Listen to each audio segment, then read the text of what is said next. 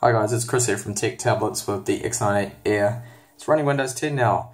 So I've updated using the Create Media application that you can download from the Microsoft website. And that's probably the easiest way to do it. You can go directly from Windows 8.1 Bing and download it and apply the update on the tablet, which is exactly what I've done here. So you can see it's still kept the background here, which is that nice Bora Bora Tahiti looking Hawaii background, which is good to look at.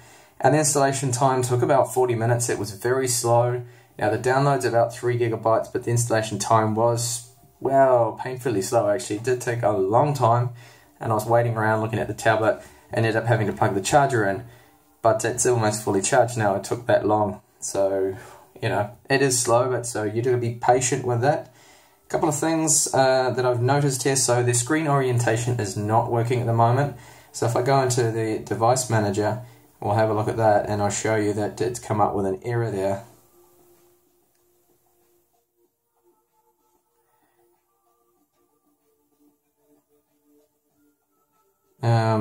Actually, it hasn't at the moment. So Windows, but the problem is the Connex accelerometer. And the screen didn't seem to be moving around, but actually I've already fixed it. Rotation lock was on, so that's stopping that from happening. So it should be working now, but you can come up with a problem here. So if you do have that, there are drivers that are available off my website for Windows 10 that will fix that. Now those drivers are come directly from Teclast themselves here. So I'm just going to do a quick test. Yeah, okay, the screen orientation is working fine now. So actually I didn't really have a problem here with that, but others have. So that is actually working okay there. Now the free available space, I did actually have a large amount of space available that was free, about 20 something gigabytes, because this is the 64 gigabyte version. And that is now down to about 10 gigabytes here, which is quite a lot really when you think about it. So my free space is hardly anything. Now Windows is activated, you can see there. When I first booted it up, it said that it couldn't activate or there's a problem, but I just tapped the activate button and that seemed to do the trick there and fix things. So if I get back onto desktop mode, it's taking a while to get used to using. So out of tablet mode, so I'm back and have a look at the desktop here, and I'll just show you the free space. So I've got 10.5 gigabytes free at the moment. And what you can do is you've got a folder here called Windows.old. Now that will be the old Windows installation, and it's probably going to take too long to show you this, but I think it's a good 5 or 6 gigabytes there. That, I mean, what is it now? 4.3. Once you delete that, that'll free up a bit of space there, but the whole update did take up quite a bit there. So not too happy about that. Actually, look, it's turning out to be 7. Wow. Okay, so there's a lot of space that you can free up. I'm just going to let that run there for a little bit. Another thing too that I noticed, that I've got a couple of things here in Chinese, so you need to fix that, and it's pretty easy to do. So if you go down to the search bar here and bring up, see, I've got things here in Chinese. It's to do with the region settings and location. So if I bring up the keyboard here and just type in, it'll come up hopefully with, there we go, control panel. Region and language settings is one of the ones here. And I need to just change this here. Like I've already changed it now to United Kingdom, something I just did before. I removed Chinese. I have English US there. But the other thing we need to do is to go to the administration settings.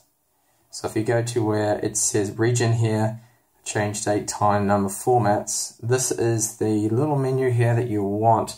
So you can go to administration, copy settings, and you'll see here that the welcome screen is still displaying Chinese, and so is the new user account. So often when you're going to go to reboot, it will come up in Chinese. So we need to change that. It's going to cause the whole tablet to reboot. So I'm not going to do that at this moment, but all you need to do is click both of those, touch both of those little tabs there, and you see now it's all with my settings there, which is what you want. Hit OK, and the tablet will want to restart only so that we reboot. I'm not going to actually just do that at the moment. Now another thing too, sorry, that I forgot to mention, that when I ran the Windows installation for Windows 10, everything was in Chinese. You just got to keep hitting next, next, next, and it'll be in Chinese installation, the progress bar, the percentage will come up. It'll be in Chinese. Don't worry, I found out that once I could reboot the tablet, at least on the C5J6 model that I have here, that eventually that when it did come back up and everything was installed and set up, that it was in English, so there's not too much of a problem. Look, actually, I was completely off. Look, there's 13, almost 14 gigabytes that I can free up now. So that'll give me 24 gigabytes free on a 32 gigabyte drive there. So that's not too bad, you know, that's okay. So obviously the new operating system is going to take a little while to get used to, because I was quite happy doing the side swipe and adjusting the brightness, but you can still do the swipe. And now you do have the screen brightness here that you can set in percentage levels. You can fine tweak it by going to settings, and then you can go along here and adjust the brightness level manually. So if you want like 58% as your little magical number there with brightness, then you can do that. But I'm just going to keep it 100 here for the purposes of this video. So screen orientation, everything seems to be working. Now the cameras, they are also working. Again, I'm trying to swipe and use the camera doing that. So if I go, where is camera? So all applications, obviously the easiest way for me to find it. I could just type camera right in there. So here we go, camera. Perhaps I should be using tablet mode, you know. So that's the rear facing camera, I think. Yes, it is. And it is working. See if I can just put something under here. So there we go, there's a USB stick. So that's fine, the camera's working. And so is the front facing camera. There are no camera issues, at least on the 64 gigabyte C5J5 model that I have here, which is the latest one.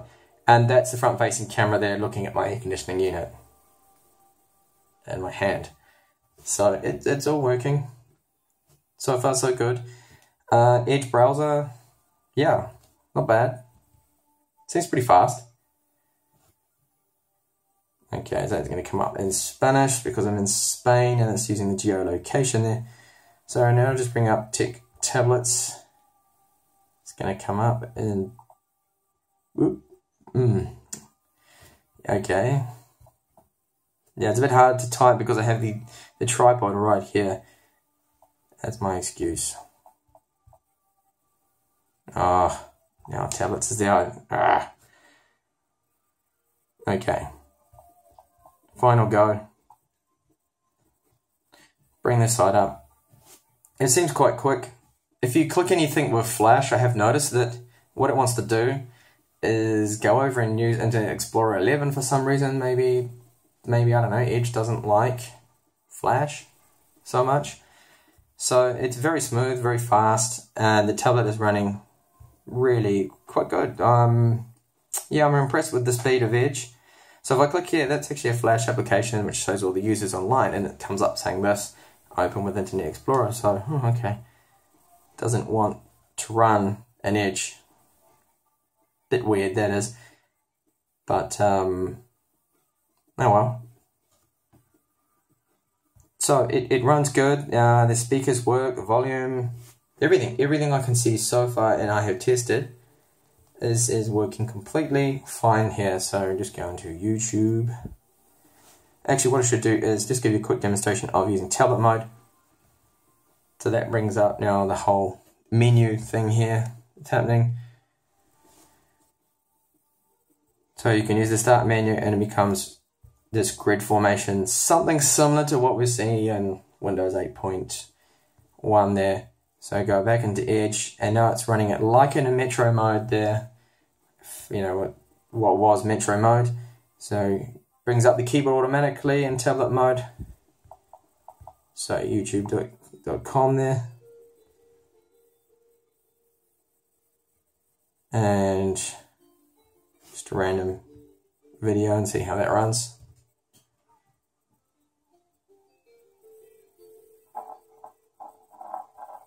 Planes landing in very windy conditions with advertising everywhere. Full screen it. Looks good, runs good. And I'll see if I can change that to 1080p or something. 1080p. Yeah, and that works. End of the clip there.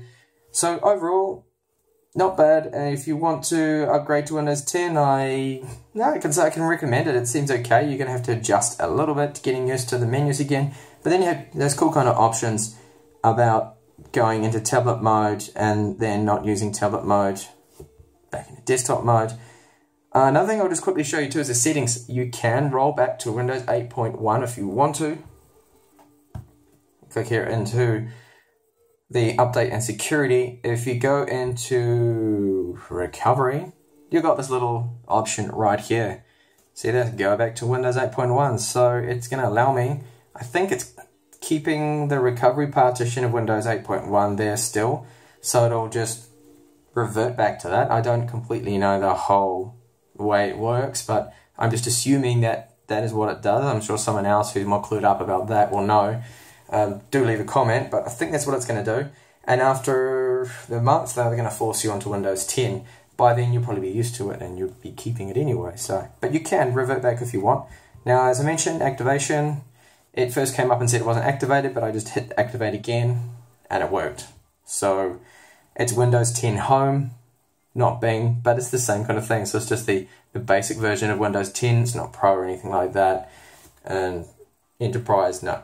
So just the Pro version. And do remember to delete, if you are going to keep it, just go in there and make sure you do delete that Windows.old folder, because that's taking now 14 gigabytes. Well, at least my one is. Probably is a little bit larger my one because I did run some Windows updates. So you can get rid of that, kill that, give yourself some free space. And probably what a lot of people are thinking, well, hang on, is Android still there? Is it still working? Yes, it is. Still there. Android's still there. And I could just go in now and probably going to flash over a Merrick 190 ROM.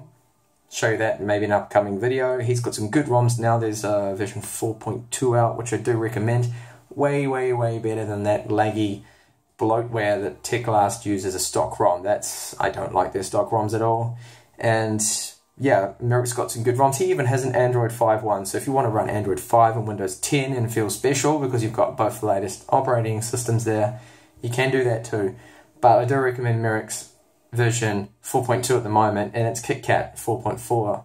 But it's just a lot more stable than the Android 5.1. Okay, so I think I've talked enough here and just showed you a little bit there of Windows 10. Very quick look. I can't really show you that much, but yeah, the apps are all running in different windows as well, but you probably already knew that from looking at other things on Windows 10. Thank you for watching the video, and hopefully I will catch you in some more up and coming videos. Bye for now.